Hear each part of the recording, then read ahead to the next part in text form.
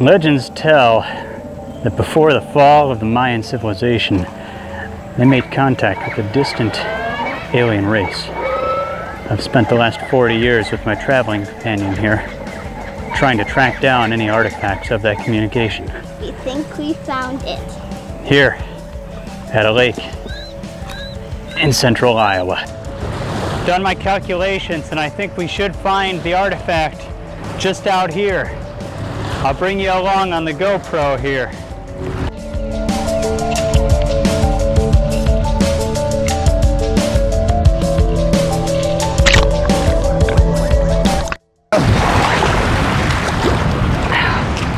Well, I forgot my goggles, so everything just looks all blurry down there.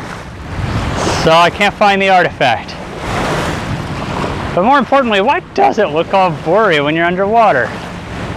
Hey folks, welcome back to Bennett Science. Today we'll be talking about refraction, how we see, and how you can see clearly when you're underwater.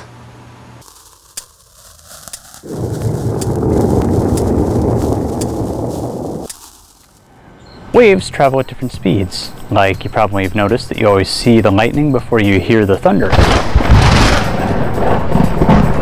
Unless you're too close, then you don't notice that difference. You see the lightning first because light waves travel faster than sound waves. But did you know that light waves travel at different speeds through different materials? Actually, that's true of all waves. For example, water waves travel faster in deeper water than they do in shallower water.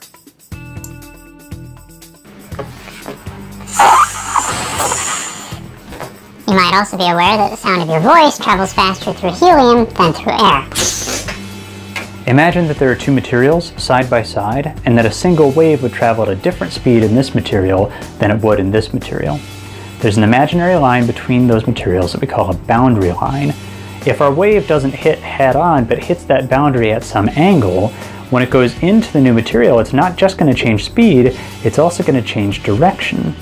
This is known as refraction. You can see the effects of refraction all over the place if you know what to look for. Since laser light doesn't spread out very much, this will give us a nice view of a single ray of light and the path that it follows. It's a little tough to see in the water though, so we'll just add a few drops of highlighter fluid to make it more visible.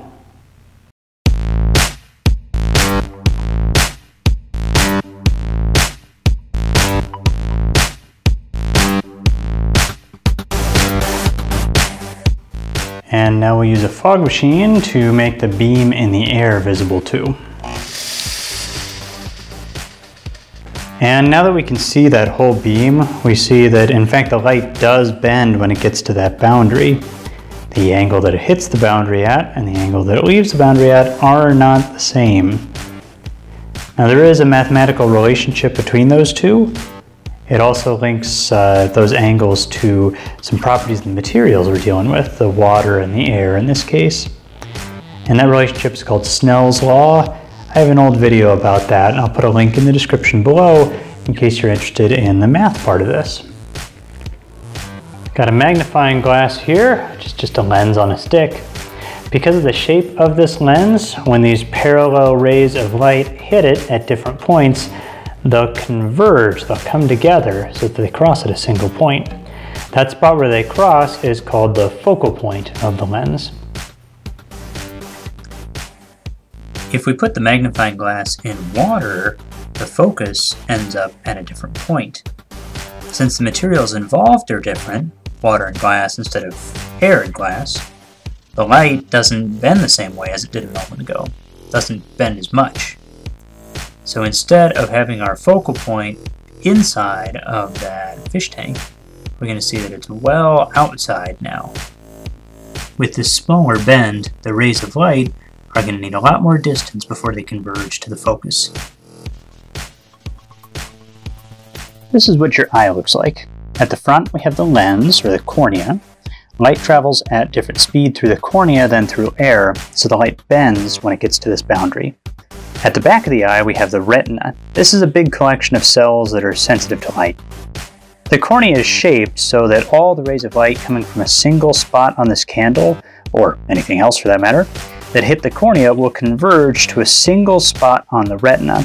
Now, since all the light from one spot on the candle ends up at the same spot on the retina, we're seeing an image that's in focus, it's not blurry. If this were all taking place underwater though, the rays of light would bend differently. Instead of going from air to the cornea, they'd be moving from water to the cornea. So instead of all the rays from the wick of the candle hitting the same spot, they'd hit in different points on this little patch of the retina.